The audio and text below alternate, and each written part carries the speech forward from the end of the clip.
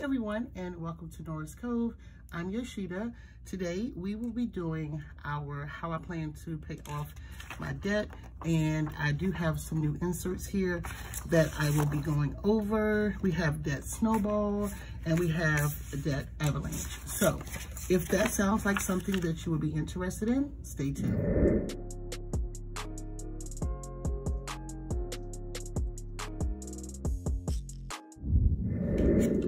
Okay, you guys, so I already mapped out to make it a little easier. I got my planner over here. I've already filled it out on another paper, but I was just jotting down, going through, getting all of my debt together, and that way I could kind of get a bigger picture of what's going on. So here it is here. So now I'm just basically going to rewrite it. I'm going to put in the date, and I'll probably fast forward through that and I'll come right back. Okay, you guys, so my total is $19,000. Here it is. $357.96. I swear this is what it was the last time I checked, but maybe not. So only thing I forgot to write in, but I added it in on the calculator, but I didn't write it in, was my car note, my car loan, and I owe $13,257.24 on that, and the minimum payment is $363.20. Okay, so I made a mistake on my earlier one. I actually wrote on that avalanche. So I made these inserts for myself, but as usual, I love to share, so I'll make them available, but I wanted to make sure that everything was right. Looking at them, everything looks pretty good. They will come in all sizes, including letter. So let me mark this out. Here's what my plan is, you guys. I will be using the debt snowball method. Also, I'll be using the avalanche method. And here's what I mean. So as you can see here, let me zoom in a little bit. So here, my lowest credit card is Victoria's Secrets. I only owe $42 left on it. So my snowball method, my next payment will be $42. Next, and then I've kind of mixed these up. So credit one actually comes after Victoria's Secrets. That is $187. I'll rewrite it. That's $187.18. The minimum payment is $30. So I'll start giving this one like $50 and try my best not to use it. I'm actually using it as a business credit card because it's actually only like a $300 limit. So I use it to get supplies sometimes if needed.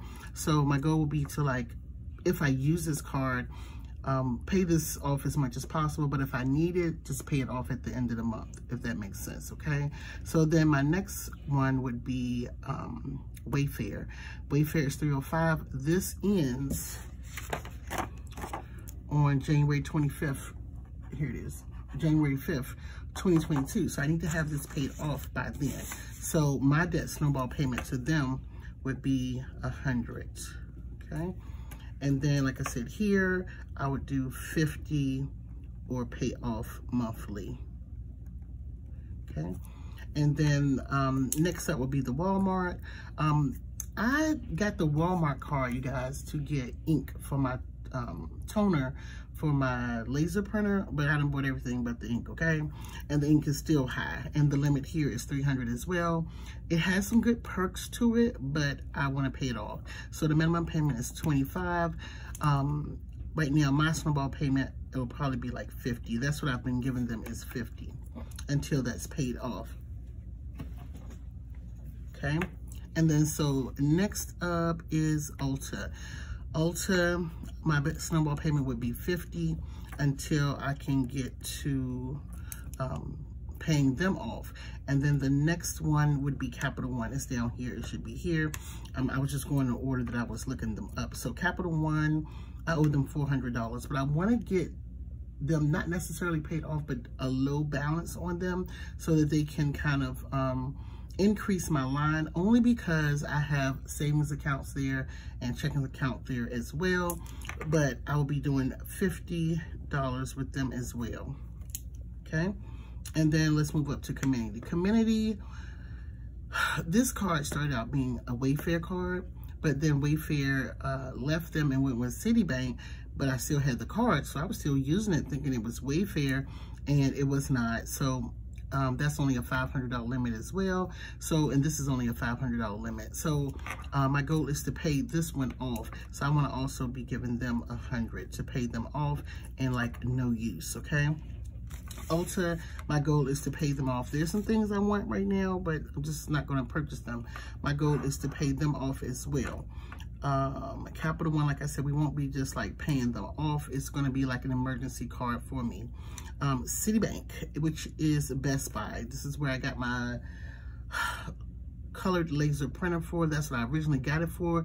When I realized, I'm just being honest, you guys, when I realized that I could use it everywhere else, Sis ran it up, and the limit is $1,000. As you can see that I'm over it. The minimum payment is $33.92. So that's just going to keep me, you know, there. So they also will be getting 50 to 100 on this card to get that paid off. Barclays, here's where I'm going to tap into the avalanche method. The interest rate on this is so high. So let me put Barclays over here on this avalanche. And let me look up the interest on this. So I'll be moving Citibank, Barclays and Citibank on the avalanche. So yeah, as you can see, this is already filled out. I didn't do that. So anyway, my interest rate on Barclays is 26.99%. Super high. This is my minimum payment. I've been trying to give them $100. It's bringing the total down because I was at $2,700. It's bringing it down, but the interest is still occurring on it. So whenever there's extra, anything extra will go to Barclays first. Anything super, super extra will go to Citibank next. And Citibank is a 25.24% interest, and that amount is $1,002.92. As you can see, again, I am over on this card. This card, the limit was $2,000. I'm over by $543. I'm over by $2.92 on this one. That's because interest kicked in after a certain time. And the minimum amount here is $33.92. I've been given $40, and it says 40 like 3 years. So if I pay $40 or $33 just minimally, it'll take me 3 years to pay this off. No. So anything extra, again, along with the payment, will go here as well. So here is my plan. Y'all, it's so stressful. Like, looking at this, my goal was to pay my car loan off in 2020, and this loan started out like at $17,000, I believe, and I got the car in 2018. What? I'm like, this should have been easy to pay off, but you know, COVID happened. So again, I'll have Victoria's Secrets paid off. I just made a payment. It's due on the 1st of the month. My goal is anything extra I'm going to pay, anything extra I'm going to give them like this week coming, hopefully, and I'll have them paid off before another payment is due. Walmart, that's just, well, Credit One, I just know I could possibly have this paid off. I'm going to do everything I can to probably have this one paid off this month as well, because it's only $187. And then what I like to do is give them 50 here, 50 there. And something else I've been munching on is my loan. I've been throwing extra at that because that was like $700, and I just kept giving them 50-50. I got this loan last year. It was originally $1,500. So I want to definitely continue to munch at that along with this Credit One. And then Ulta, you know, it's a store card. I'm still going to give them like 50. I'm not going to too much worry about that one. Community, I definitely want to pay this one off as well. And so I have 100, but I'll probably be doing between 50 and 100 on that one. And if I can't, I'll do the minimum amount on that one. And then this Wayfair, definitely want to get them out the way because, like I said, I want this paid off by the date. So I won't be putting anything else on this Wayfair card.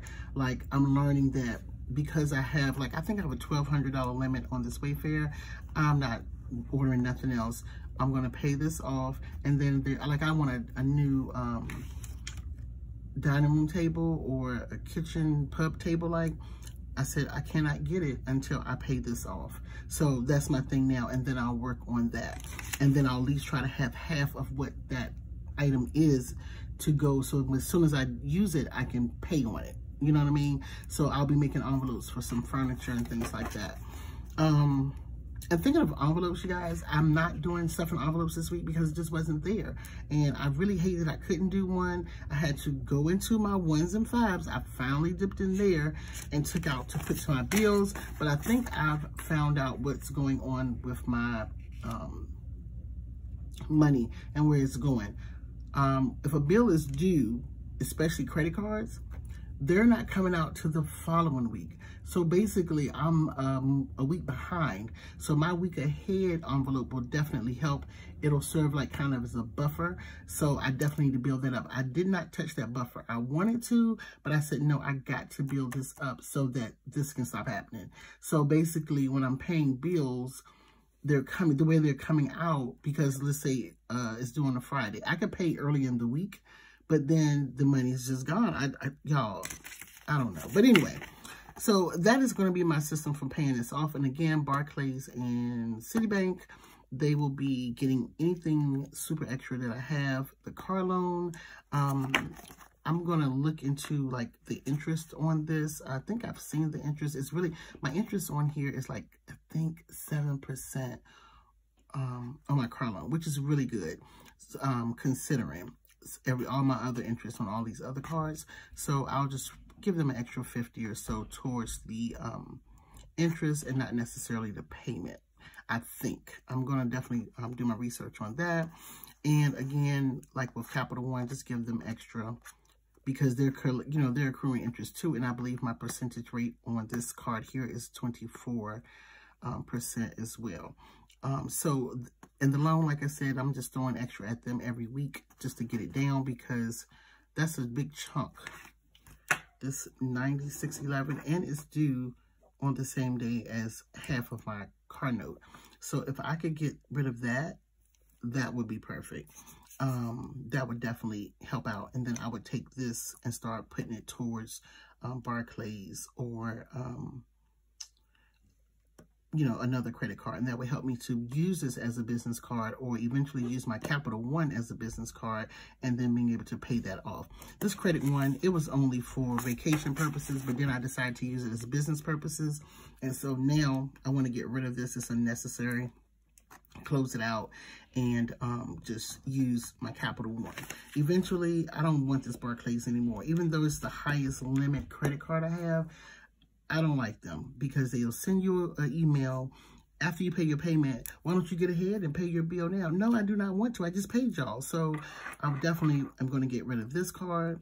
My Citibank, the Best Buy card, I feel like I would need that for like getting stuff for my business, but I think I'm going to let that go as well. And I know people say, well, once you get rid of your cards, your credit score is going to dip. At the moment, I'm not looking to purchase anything big, like a home or a car, where I need to have that credit score. So I know my score will rise again, especially once I start paying on some of these things. So I don't care. I don't care about the dip in my credit score. But that is my payoff plan, you guys. What is your method, if you are debt free, what is your method of paying off debt? And do you use the debt snowball or do you use the avalanche? Like I said, I'll be doing both. I just figured that would be the best way for me. I mean, to each his own, but I just think paying the smallest to the largest is fine. But in my case, because I'm already over on the Barclays and the Citibank, I feel like I need to pay these off, but also at the same time throw everything at these because they're accruing interest and it's killing me, you know. Like someone may say, well, why don't you just do avalanche all together? But I just don't want these other ones just lingering, because they too will be accruing interest. Like, I know Capital One definitely accrues interest. So I definitely want to just get these kind of paid down, and then at the same time do this avalanche method. And then who's to say maybe later I'll just go into straight avalanche, you know. So I'm gonna add the date, but that is it. I hope this was helpful to someone who may have some credit or a debt that looks similar to mine. I'll put this date, and then once I pay it off, I'll put the date there. So I'm gonna go over this just real quick. Again, this is the debt snowball method. This is that snowball payoff insert, and you have your start date, and then you'll put your payoff date. It does come front and back, so that way if you have a lot of debt, you can just roll it over, and it will be a download. And then you can put your, this is the first one, so it's a little smaller, so you have more room on this side.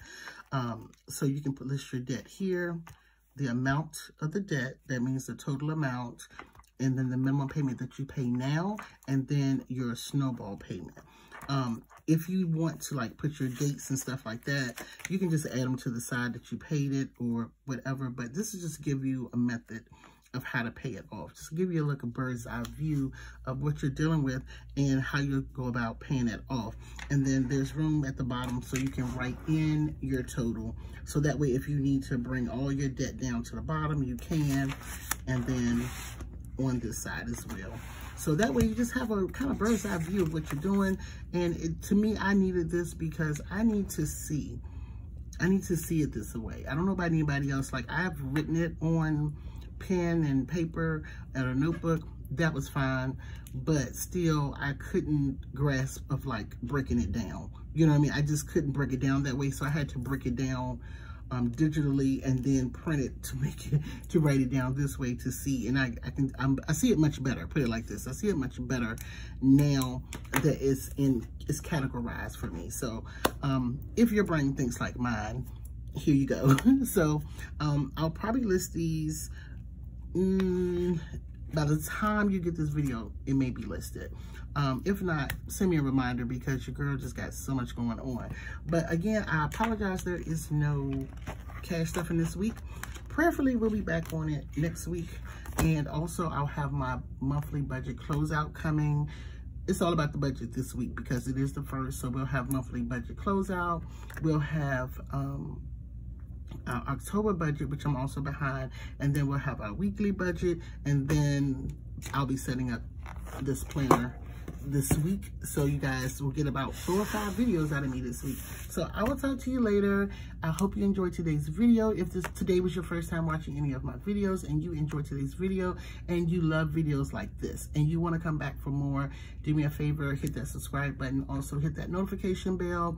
Give me a thumbs up, leave me a comment in the comment section letting me know that you are new or that you enjoyed today's video, and I'll see you guys in my next video. Bye.